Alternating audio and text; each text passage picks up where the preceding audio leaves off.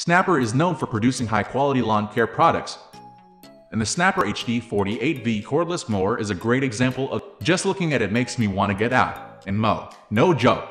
It looks so well designed and comes packed with a nice array of features, including a 20-inch steel deck, 3-in-1 functionality, 7 different cutting heights, and load sensing technology that adjusts the power level according to the conditions being cut. You can buy a push mower version of this same model, but in the Snapper HD 48V review, we're going to be focusing on the self-propelled version. We'll cover its pros, cons, as well as who we believe it to be a good fit for.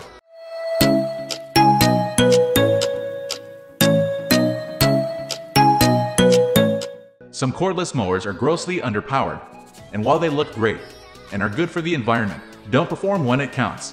The Snapper HD 48V though is a different animal. During our research, we found lots of consumers saying it cut down tall and thick grass with relative ease.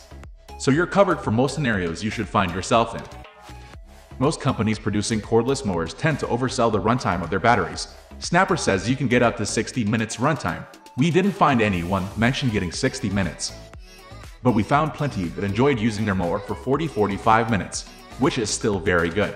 On top of that, the battery charges up very quickly, not like the cordless mowers of old.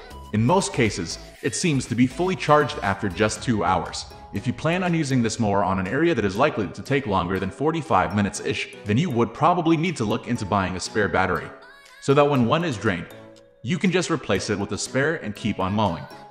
And if you know the continuation, there are quite a few folks that say this mower is pretty lightweight, and that the self-propel feature is not totally necessary. So if you're reasonably strong, you might want to look at buying the push version and save yourself a considerable amount. Having said that, lots of people do find the self-propel feature useful, particularly elderly users and people that have slopes and dips in the area they have to mow.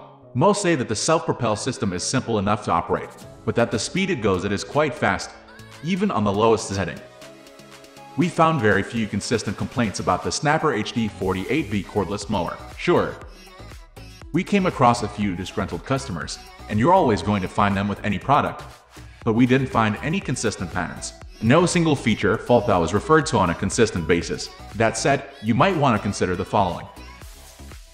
One thing that we found to be quite disappointing is that we came across several instances whereby someone had a problem with the product, and these folks reported very poor experiences with the customer services team.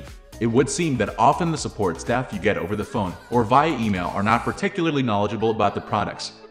So if you have a specific issue with a particular model, they might not be much use. We also read reports of Snapper authorized service centers not willing to work on a product that was bought online, and they're not always super close by either.